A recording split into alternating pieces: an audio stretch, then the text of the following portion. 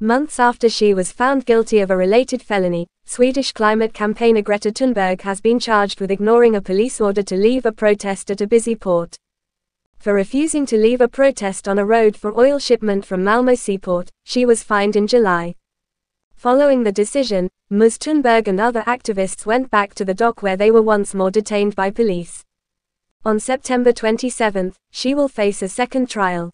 The demonstration on July 24, according to a statement from Swedish prosecutor Isabel Ekberg, was not approved and caused traffic disruptions. Along with the organization Reclaim the Future, Ms. Thunberg was protesting at the port in southern Sweden. In an effort to protest the usage of fossil fuels, they made an effort to block traffic from entering and exiting. The demonstration happened shortly after Ms. Thunberg was found guilty and fined 2,500 Swedish krona, £180, $224, for a similar demonstration on June 19 in the same port.